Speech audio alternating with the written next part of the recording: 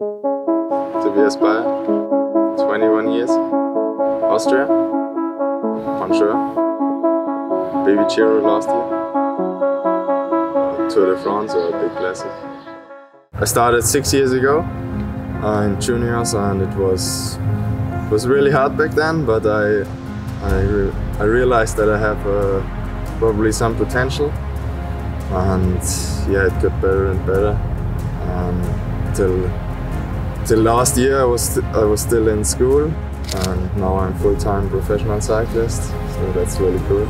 I really like some punchy hills, and I would think it's hard to tell where I'm at the moment, but I want to develop into a stronger rider and help where I can. I definitely want to be there when the team needs me and deliver my job and support them as best as good. If I wouldn't be a cyclist, I would be a mechatronical engineer. I really love to go hiking in the mountain or just chilling at the sea.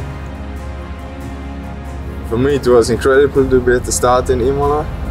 It was for sure an incredibly hard parcours, but just overwhelming to be riding next to all those people you look up to since you're young and you see them on TV.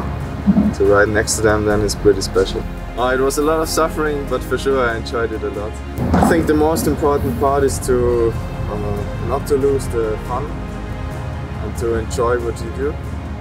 And I think then things are progressing.